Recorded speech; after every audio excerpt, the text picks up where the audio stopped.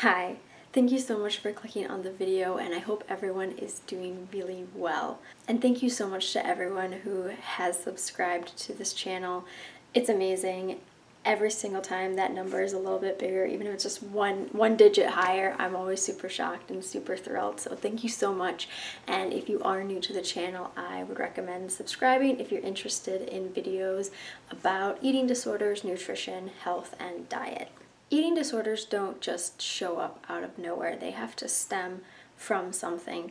And one of those things that eating disorders can evolve from is something called disordered eating. Disordered eating is any form of abnormal eating habits and behaviors.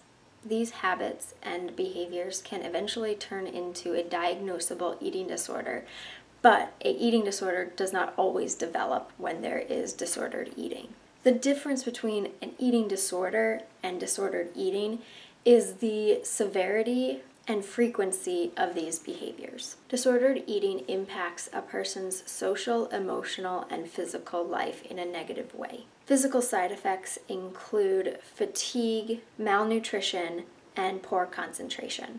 Social side effects include social anxiety and removing oneself from socializing and/or avoiding social situations that may include food or eating. Continuously removing yourself from social situations and interacting with other people can eventually lead to an emotional side effect like depression. Some common behaviors and attitudes that accompany disordered eating are binge eating, obsessive dieting, often skipping meals, purging after eating, constantly calorie counting, basing your self-worth off of body shape and or weight, overusing laxatives or diuretics, fasting, resisting certain foods, or restraining from eating. So if disordered eating is abnormal, what is normal? Normal eating is when a person has a healthy relationship with food, rather than obsessing over the types of food they eat or the amount of food they eat. Normal eating can look like this. Some days you eat more and some days you eat less.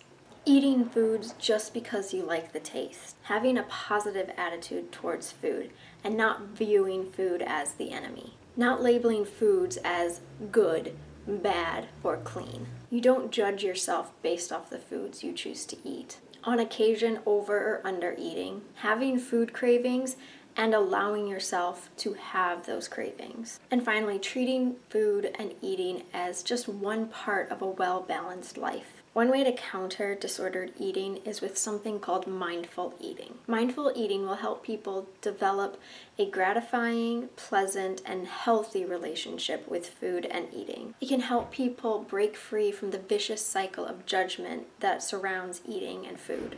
It's not a diet, rather it's a way to eat instead of what you eat. It is when you become self-aware.